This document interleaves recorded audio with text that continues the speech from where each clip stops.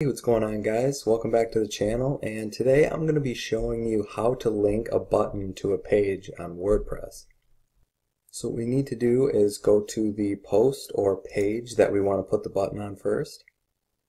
So I'm going to go to my post and pick one of them right here.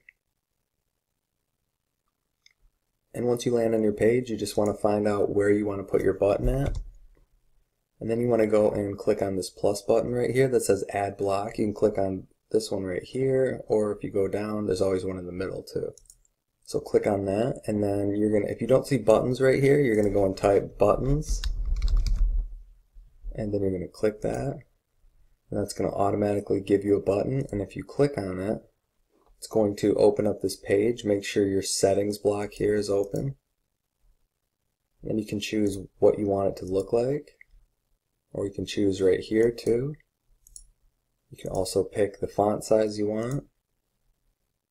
And here's where you change the colors of it. So if you want to switch it to, if you want to switch the text color, say we're going to do that green, then we're going to do the button blue. You type in your text. Click here, for example.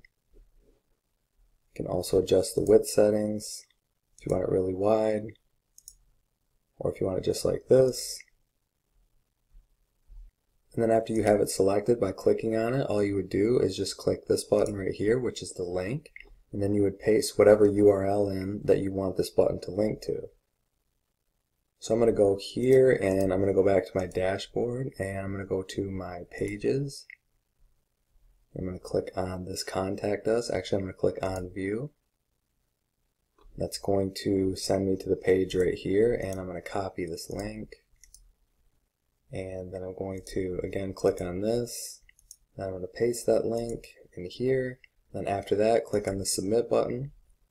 And now this button right here, anytime someone clicks on it, it will take them to this contact page right here.